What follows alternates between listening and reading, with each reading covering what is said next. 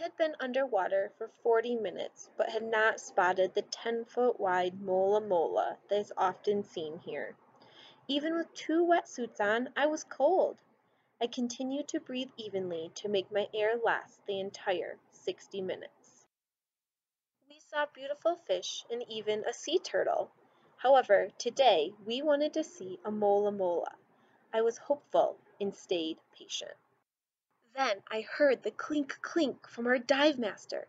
I looked the way he was pointing. And there it was, the extremely thin, two-finned, 10-foot long Mola Mola.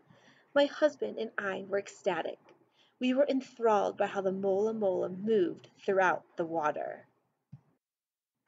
After the Mola Mola swam away, we showed the hand symbol for Mola Mola.